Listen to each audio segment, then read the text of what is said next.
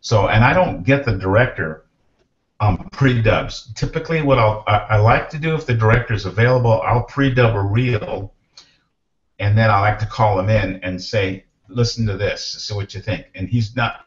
Some directors will do that, some won't. It's just, oh, I can't make any judgments, he'll say, because I need to hear the dialogue. I need to hear effects and music.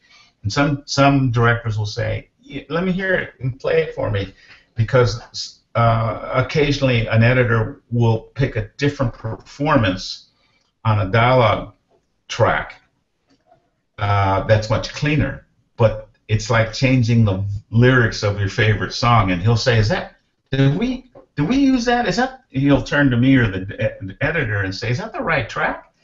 And then the editor will say, it's a cleaner version. We have the old version, and then I can.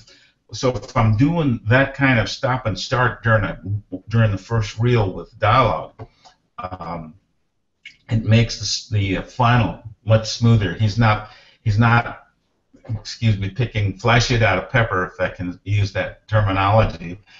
He's just he now is an audience instead of going for the minutia. Is that the right?